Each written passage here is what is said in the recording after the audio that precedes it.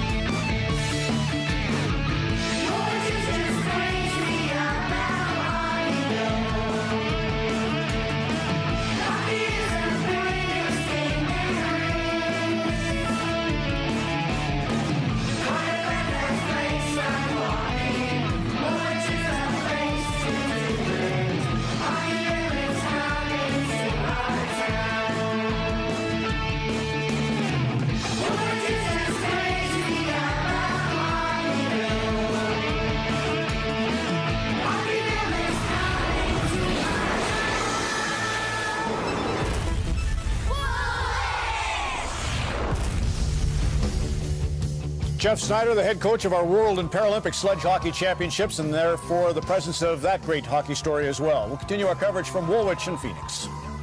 Game $100,000 in arena upgrades and the title of Kraft Hockeyville 2009. 3 of the 5 finalists, Terrace, Harbor Grace, Woolwich, and now it's between Humboldt and Penticton as we head back to Elmira. Cassie and Steve Thomas. Cassie.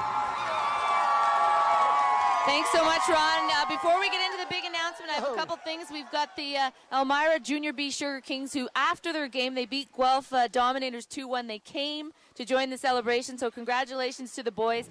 And also Noah, he came to Woolwich today. He plays for the Burlington Eagles. He gave me a little Valentine. They didn't win, but he was still sweet enough to give me a little Valentine. So thank you very much, Noah, if you're still awake. Now, Steve, we got a big announcement here. This is wild card region. Right. It's Humboldt, Saskatchewan, and Penticton, BC. Okay. Can we see the envelope? The top 5 finalists in the wild card region is, drum roll. It's drum. This is a great honor for me, by the way. It's huge. Humboldt, Saskatchewan. All right, well, congratulations to Humboldt, and also congratulations for Penticton for getting in the top 10. Here's the votes. Humboldt, it was 345,165. Penticton, 49,316. So Humboldt, you did yourselves proud, and I'm going to be there next weekend. I'm so excited because it's the hometown of legendary goaltender Glenn Hall, so I'm really looking forward to that. Not sure who's coming with me yet, but it'll be a good guess. There's no question about it.